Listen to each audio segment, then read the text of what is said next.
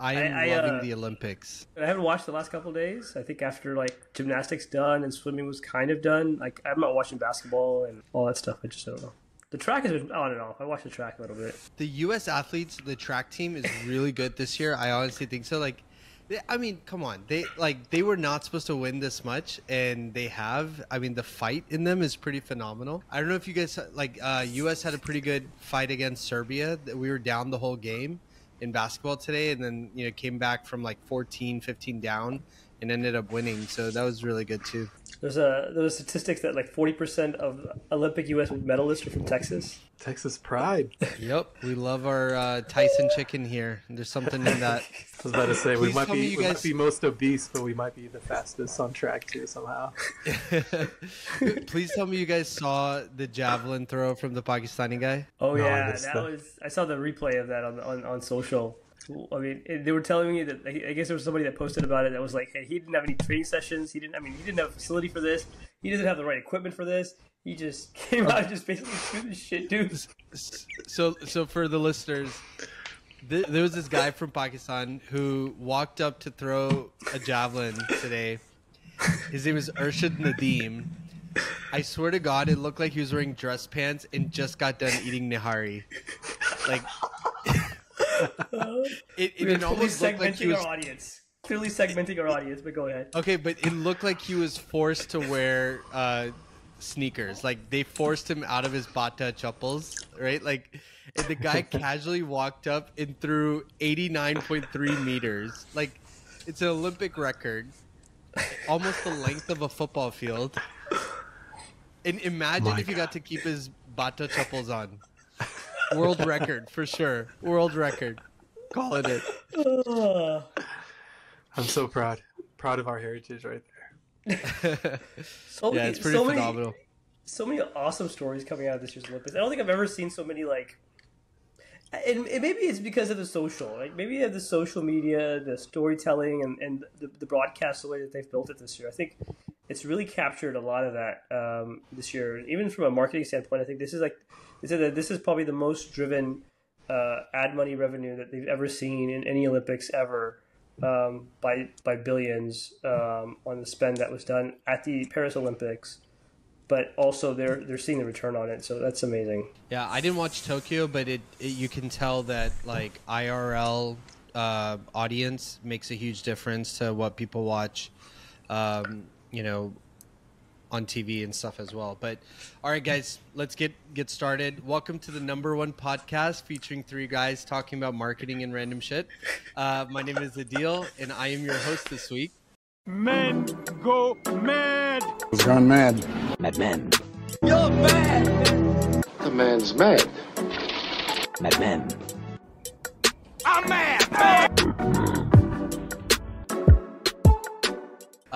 I am the self-proclaimed consumer man, and of course, in my week, I wanted us to be talking about new trends and where to spend your money. So each of us have a couple things that we've prepared to talk about. Salim, you have a drink that's like sweating around you. I can tell it's leaving a ring on your desk. Why don't you go first? Man, you can call me out like that. All right, cool. Let's go. So a little energy drink quiz for you guys. Are you energy drink fanatics here at all? Not too much. Celsius every now and then. All right, we'll start with Celsius. What is the cost of a Celsius? $3.99. Yeah, I'd say that. About $2.59. Okay. How about $2.29. My bad, $2.29. How about Monster Energy, the #2 top energy drink? By the way, Celsius is #3 top selling energy drink. #2, Monster Energy. How much for the big can? $1.99. Yeah, $1.99. All right, $2.39. And then the #1 king of energy drinks, Red Bull, and I would say the original. Yeah, $4. Small can. Ooh, $2.99. $2.59. Close enough. Basically, all under $3. Wow. All under $3. All right, and the newest player in the energy drink corridor is Starbucks. What do you think this glass of Starbucks cost? And note that the ice has melted, but the majority of this was ice. That's a lot of liquid. I don't know, I'm gonna go $5. $4.50. $6. Double the price of any other energy drink on the market. obesity, man, what the heck am I saying? The audacity of Starbucks to come out with a drink that was double the price of any other drink to break the market. And the worst part of this conversation is I went to Starbucks to go get this drink right now. And by the way, for you guys that don't know, we recorded like 9 o'clock. It's like 8:39. And the guy literally poured a glass of ice, opened this can of energy drink, and poured it in there and added syrup. I was like, this is like, look, don't get me wrong. Like, we are, we've talked about energy drinks before, and Yahoo Finance has talked about how this industry is going to be about $188 billion in the next 5 years, and it grows at an 8% CAGR.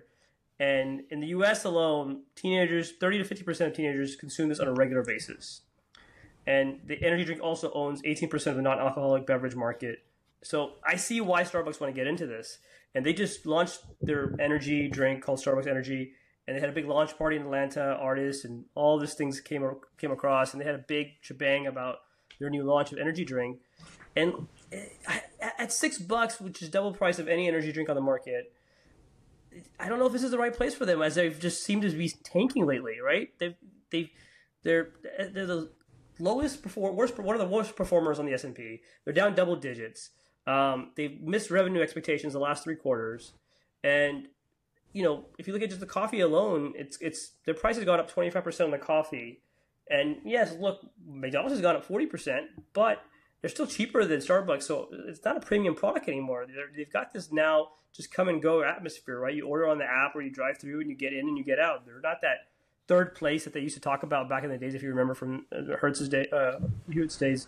But what does it do for the brand, right? What does energy drink do for Starbucks' brand? And what does it do as this market is coming in? Like, is it gonna help them shift the numbers? Is it gonna add enough revenue to this or to meet their goals? Like, what do you guys just take on Starbucks now entering the energy drink market? Yeah, I'm thinking about, at least this was a few years ago, energy in the C-store category. If you look at all the beverage doors, energy was the fastest growing segment out of all beverages.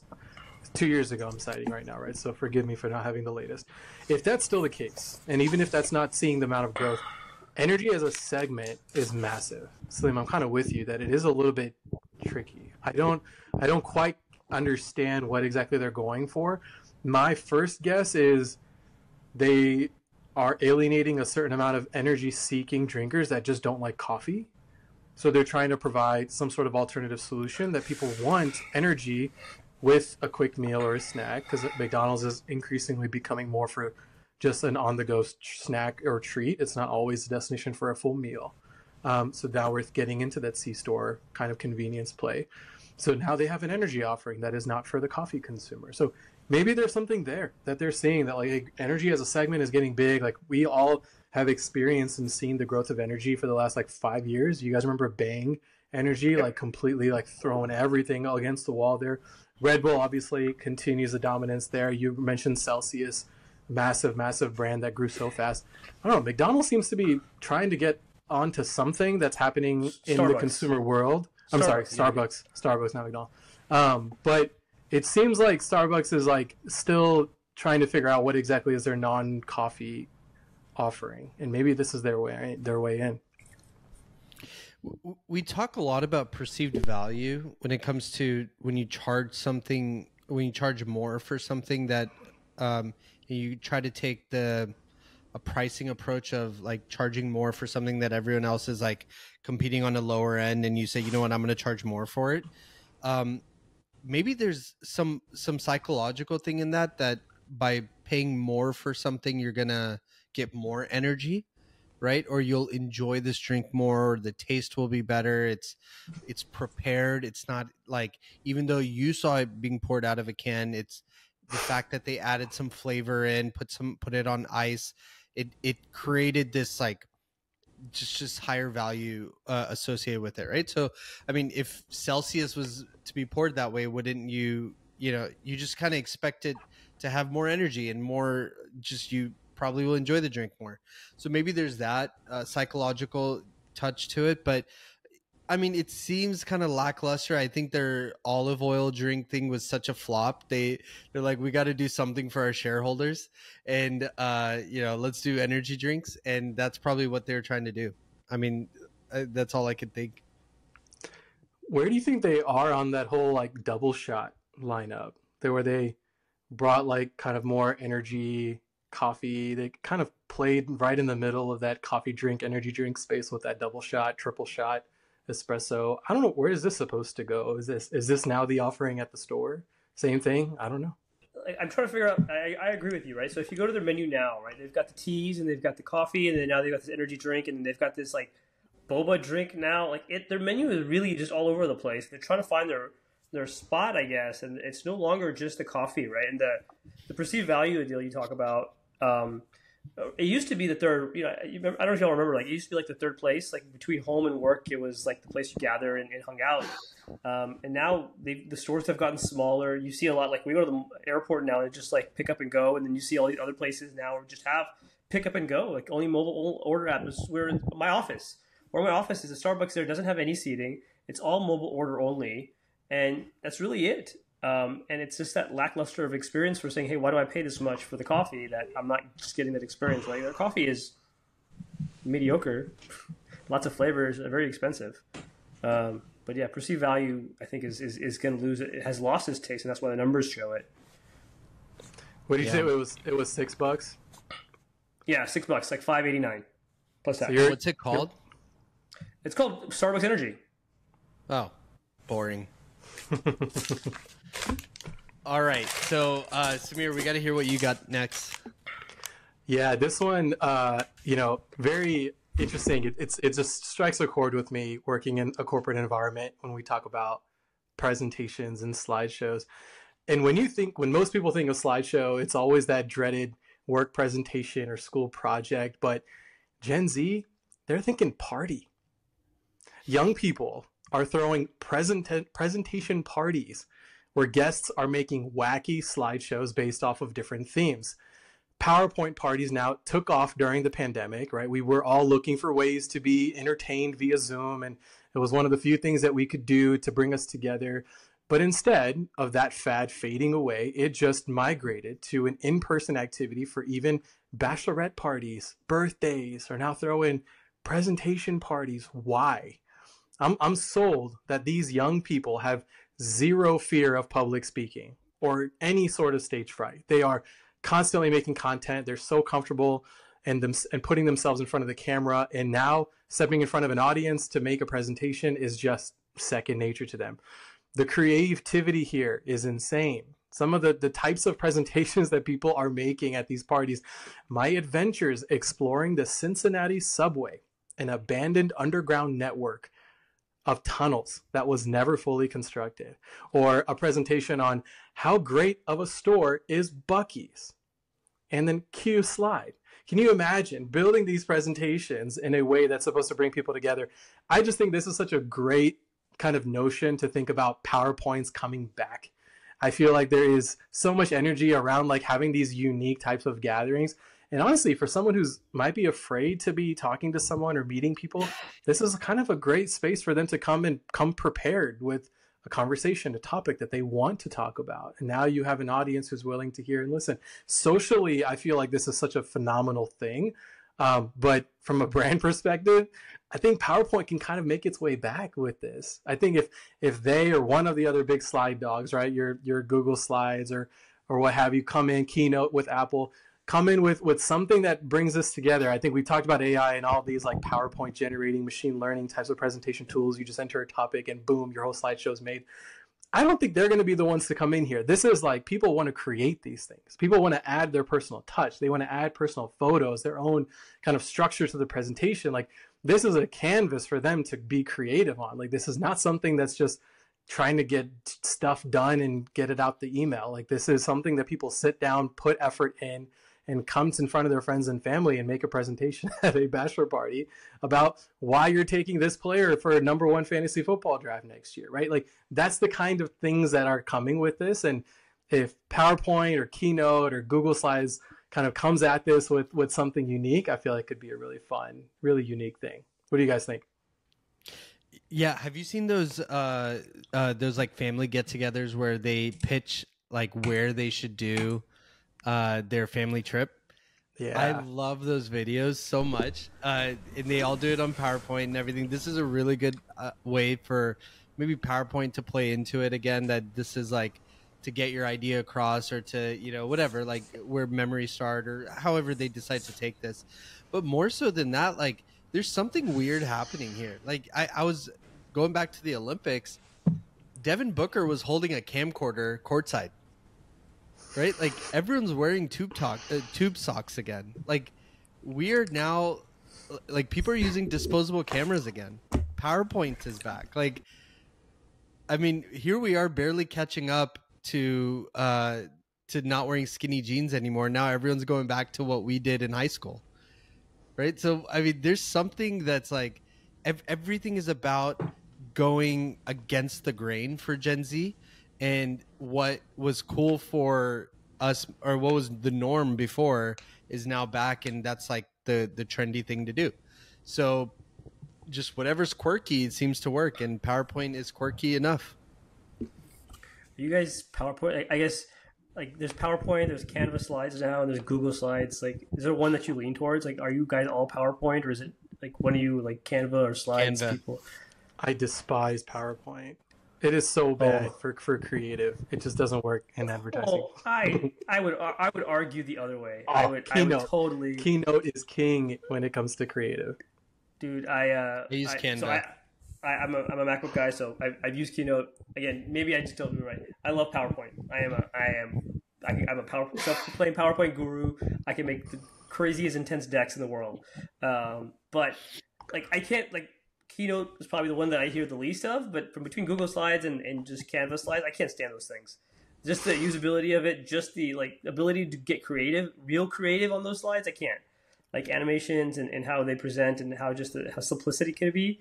There's just some stuff missing there. But I guess kind of going to your point, like I think similar to what you're saying is like, hey, Microsoft has a play here with PowerPoint. I actually think the other guys have a play. Your Keynotes and your Canva guys have a play here, right? Because what the problem here is that I don't think everybody argues about getting PowerPoint. Like PowerPoint doesn't get sold, right? PowerPoint is part of this O365 bundle. You get Outlook, you get Words, you get Excel, you get PowerPoint. Like those things, one of those four products you need, they're all kind of bundled in. It's not an argument for them to go say, hey, look, let me go promote PowerPoint. But I think this is a good opportunity for somebody to take this and say, hey, look, Canva, go build this like automatically. Or, hey, I want to do this and build it in Canva, right? I think there's some value for them to sneak into this market and overtake it and showcase that. But yes, Adil, to your point, we did that for our group friends, like trips. Like we'll bring in and like, okay, we're going to go here. Here's the hotel we're staying at. Here's a city part. Here's a map. Like go here, draw your pictures, book your flights on these dates. Like here's the budget. Like it's all a PowerPoint. We come together for lunch or dinner or something and just present it. So definitely yes. But now, Samir, the next party that I throw, I'm doing a PowerPoint top party. I'm going to go get all the friends out and say, here's the topics. You go build your own slides. Let's go have some fun. And maybe a few help beverages on the side. Not from Starbucks. I want to keep debating this one because I think it's really fun. I think why I think Microsoft has a play here is because you called it PowerPoint presentations or PowerPoint parties. I think, can you think of any other tech platform, I'm going to call Microsoft Office a tech platform, that has lasted for decades and continues to be the vernacular about whatever we want to call it, a Word, Excel, or a PowerPoint? It is constantly Microsoft Office. But in reality, you're probably using some other type of spreadsheet tool or other type of slideshow mechanic, but the word that comes out is always PowerPoint. I think Microsoft had, at one point, a very limited lifespan for when it could actually be sold to customers. It was in school and then at enterprise level. And then, but you got all of these people who are avoiding the corporate world. You have all these people who have finished school, but you're trying to find ways to make them relevant. They have the kind of a personal edition, trying to become a subscription where you can now be an Office 365 member and use it for personal reasons. I feel like this is there. I'm with you that it's less intuitive because Microsoft is known as the corporate guy, right? The one that's not supposed to be able to do the fun stuff. But there is some tremendous brand equity there that we are all using the word PowerPoint, even though we're probably using Google Slides in most cases. So that's the only reason why I'd let Microsoft take the win. I mean, we can probably debate this for a long time, but I mean, I think we're going to lose a lot of listeners because it's PowerPoint is PowerPoint after all, and it's not that. I mean, it's seriously going to go out of style if we keep talking about it. But I'll go next. So I want next time you guys are on Amazon, I want you guys to run an experiment. Open up any category on Amazon, whether it be electronics, toys, home garden, whatever, right? And scan the page, right? And see if you see brand names that don't really you don't recognize, like really weird names, like it could say Banky with 2 Ks or 3 Ks and Clagged with 2 Qs and all sorts of things. Now take a look at the product photos, description, note the price, right? Then go and find that product on Temu.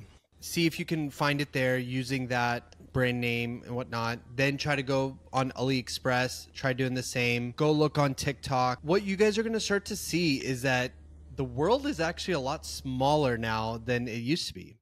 So what I'm talking about is Amazon is becoming Temu. And more Amazon kind of built its popularity supporting small sellers, right? Small mom and pop sellers. And now what Amazon has realized is that the real money is in brandless shopping, right? And they started to test this with Amazon Basics and whatnot, but slowly China is completely taking over the US consumer market. And I mean, we see it through Temu, through TikTok Shop, Shein, AliExpress. These are just becoming more and more widely used. But now even on our home platform, this was the one thing we had that kind of united America. This was the platform that bridged small sellers to convenient shopping. Well, now these Chinese manufacturers have decided that they want to take it over too. So whoever gets the buy button is whoever sells it cheapest, right? So that's what that's what these Chinese manufacturers have done. So what I'm kind of calling it now is I feel like we're seeing the death of the American retailer. And this is maybe a trend that we could talk about as a trend, but I kind of want to make sure I put this down in history that the American retailer is slowly going to be replaced by the direct to ship manufacturer. It's going to be manufacturer going D2C. And we see that in front of our eyes just in the fashion world with Shein. I mean, everything is brandless now. Shein is not a brand, in my opinion. They just sell cheap clothes, right? And it's for the newest Instagram post that you want to make. You make sure you have a new outfit for it, and it's not going to break the bank. So I feel like we're going to start to see this over and over in every category that we see. And really the nostalgia brands is probably a big reason why some of these are coming back, is because everything else is going brandless. And so now the nostalgia brands are starting to emerge again. What are your thoughts on this, guys?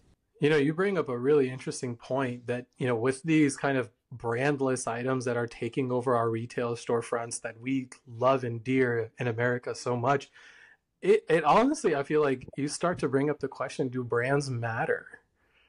I think there's this model when you think like in the wholesale side of things, I feel like a purpose of that business model is to curate and establish brands that retailers want to carry and then become a authorized reseller or have a partnership in place to be able to resell those brands. That doesn't matter for 90% of categories out there, I feel, which is, to your point, I think 90% of Amazon. What the brand is doesn't matter. And I think you're totally right that that's where Amazon has started losing share to Temu. I think that's where they're starting to probably realize they need to start playing from their playbook a bit and award some of these brandless names who are just competing for the buy box, and then expect to see Amazon to be able to grow from that and copy a little bit of that model there. I think it's a really interesting point that you brought up around these kind of brandless elements and everyone just fighting for price being the only thing. And as consumers, that's the only thing that matters at that, and 90% of categories out there. But go ahead, Salim. So what's the fix to that? I'm trying to figure out the fix, right? I'm like, hey, what is the fix to this problem?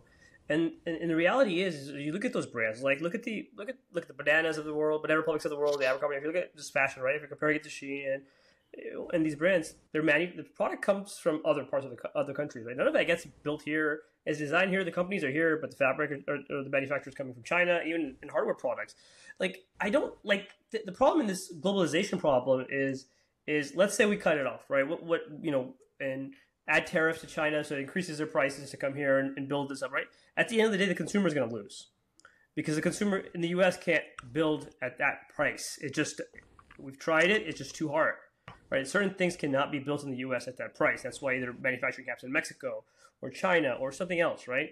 I think there's a industrial problem here, and we just need to find alternative businesses for that. Right? I think that's the only thing I can think of. Right? Like, hey, look, if you're gonna compete, like, look, I don't buy clothes from Amazon, but my wife does, right?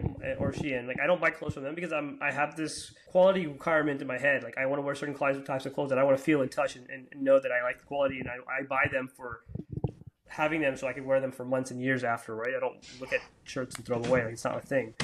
But that's just me. There's a lot of people that do it the other way around, right? So I think what I would ask you guys is what's the fix to this? Because I don't see there's a fix, and I don't even think there needs to be a fix.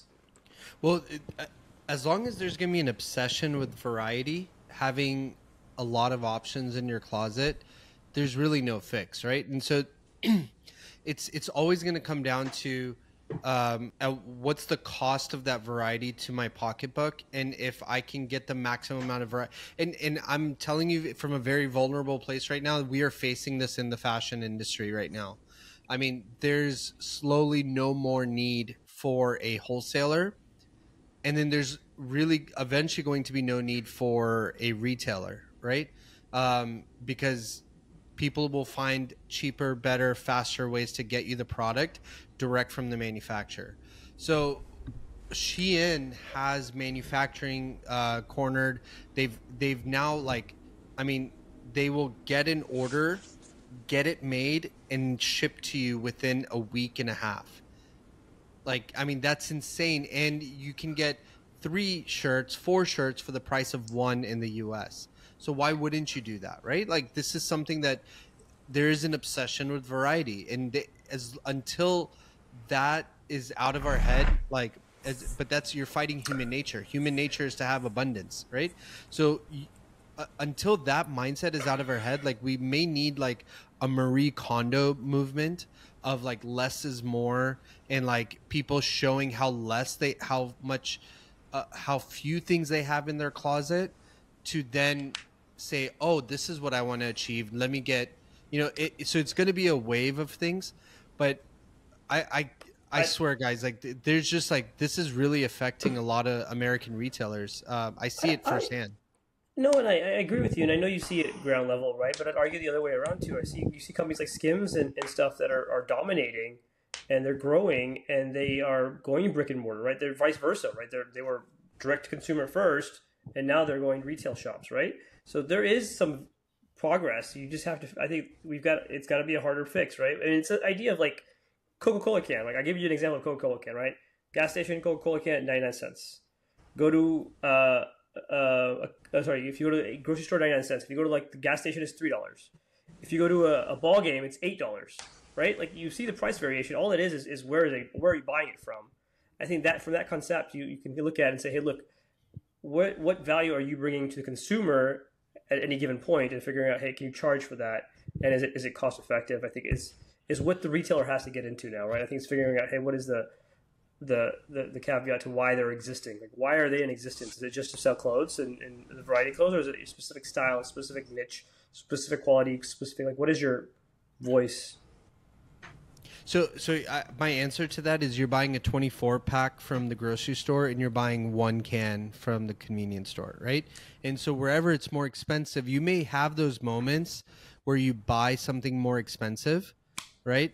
But the reason why the most searched term in fashion is the word dupe is because people want variety of the thing that everyone desires. So you may have 1 pair of Lululemon leggings, but you want multiple of the dupes.